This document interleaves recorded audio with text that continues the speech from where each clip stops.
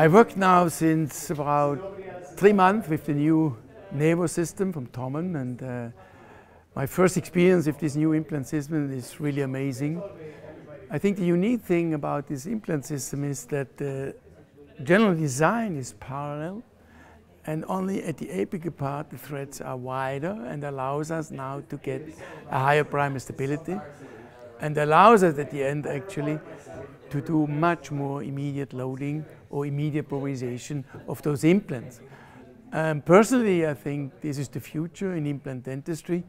We have to go for that we can offer our patient faster treatment, less morbidity, and this is exactly what we can achieve with this new Nevo system.